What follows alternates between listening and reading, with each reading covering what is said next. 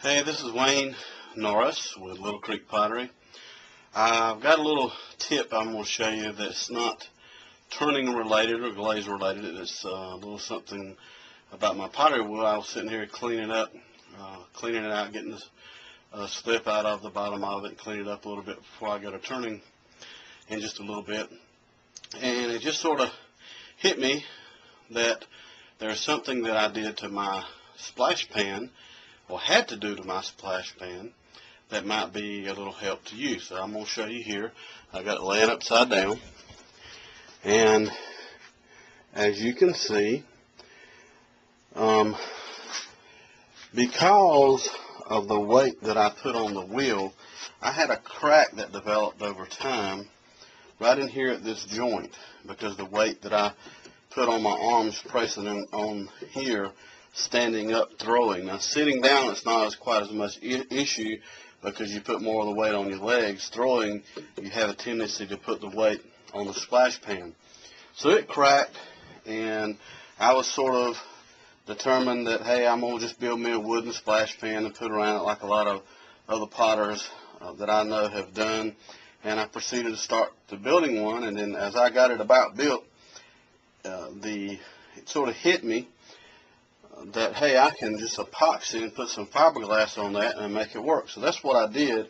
I mixed me up some 2-part epoxy and spread it around all the way around, not just in the crack area. After I'd cleaned it and dried it real well, I roughed it a little bit, sanded it so it would make it a little bit coarse so it'd stick better. Then I had me some fiberglass. After I spread the epoxy on it, I cut it to width and put it on here and spread it down with the epoxy, let it dry a little bit, then come back with a couple other coats of epoxy. And that seemed to work real well. It's very strong, very durable now, so it works real well. And then I'll show you another little thing that I did. Let me slide her back on here. What I did is I took me a piece of wood and I sort of cut it with a little half round here, and I take this wood to help support my wheel, and I put it right up under the edge here to help support where that weight was pushing down on it. And so when I push down, the weight pushes down on that wood, and hopefully that will make my pan last a little bit longer.